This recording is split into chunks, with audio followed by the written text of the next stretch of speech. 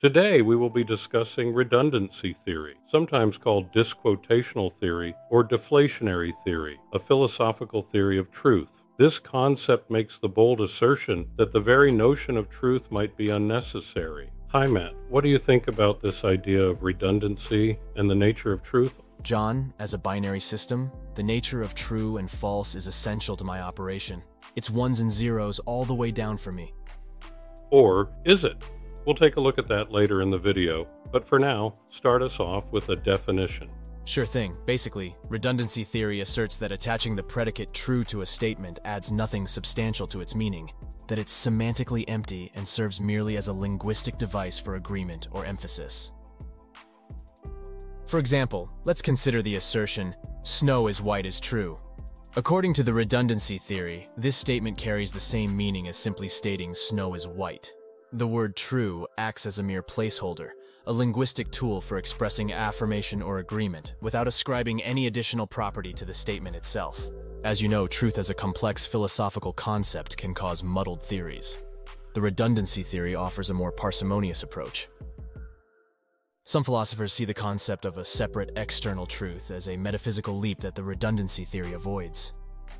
So they see avoiding redundancy in philosophical statements as a way to prevent confusion and promote clarity. Yes, many philosophical debates get bogged down by attempts to define and analyze the abstract concept of truth.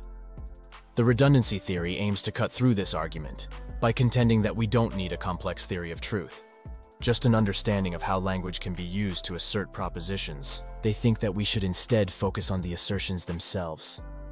Instead of getting caught up in whether a statement is true in some metaphysical sense, redundancy theorists suggest focusing directly on the content of the assertion itself. This shifts philosophical investigation toward the meaning, logical implications, and real-world consequences of what is being said, rather than an abstract debate about truthfulness.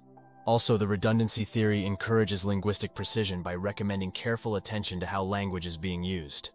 Distinguishing between making a statement and asserting its truth can help avoid linguistic confusions and clarify the exact function of different utterances within philosophical arguments. It sounds like this could be applied to other words like fact or knowledge that serve more to reinforce a statement than providing any additional meaning. That's what some supporters of redundancy theory think, John. Okay, let's move on to discuss how this philosophical theory came to be. Of course.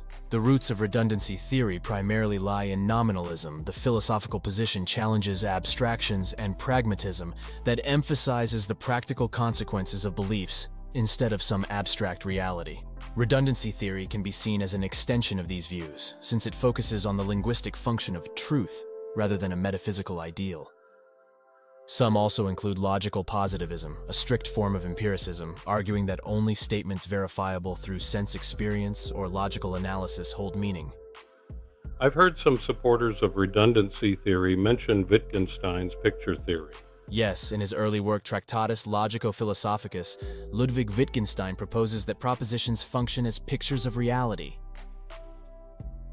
While he later abandoned this view, the idea that statements inherently assert relationships mirroring facts in the world could be seen as a precursor to the redundancy theory's emphasis on the assertiveness of sentences.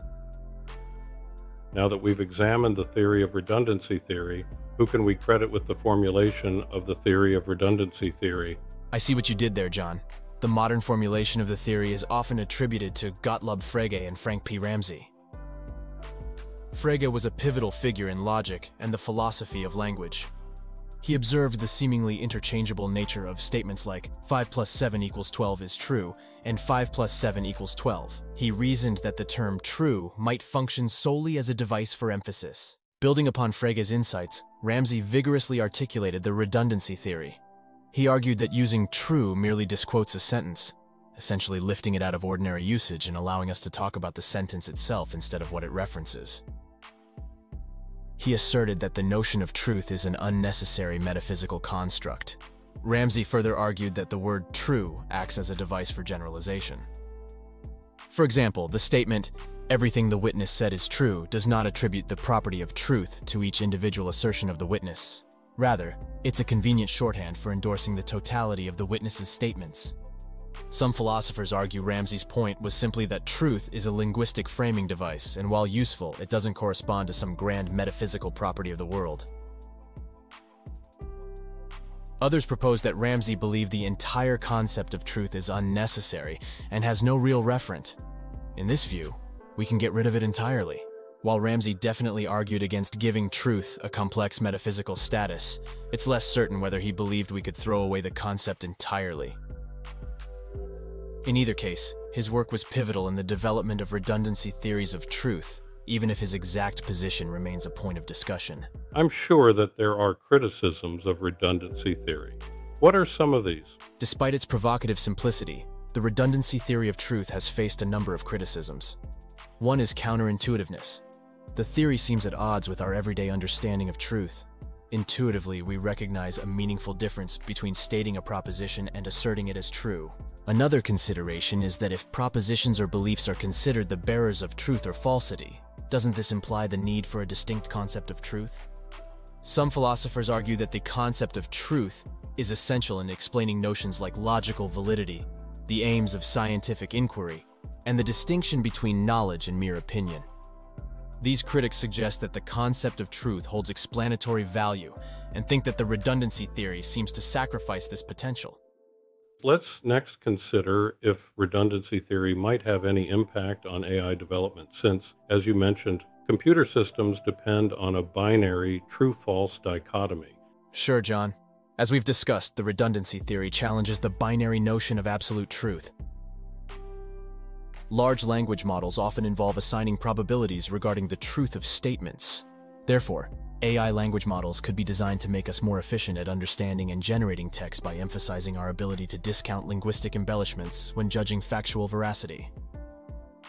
This would help us deconstruct the ways language asserts propositions, even those that are sarcastic, biased, or misleading in some way.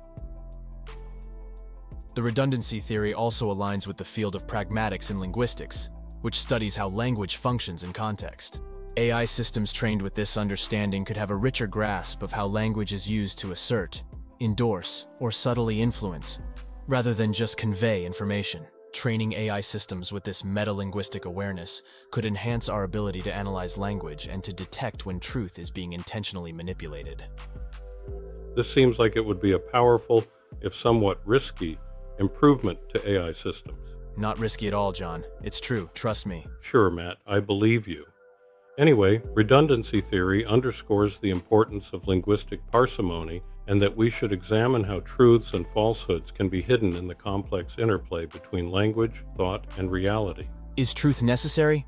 Is it redundant? Let us know what you think in the comments, but I can assure you that this next video is not redundant, deflationary, or disquotational in any way. And it would not be redundantly redundant for you to subscribe to our channel as well.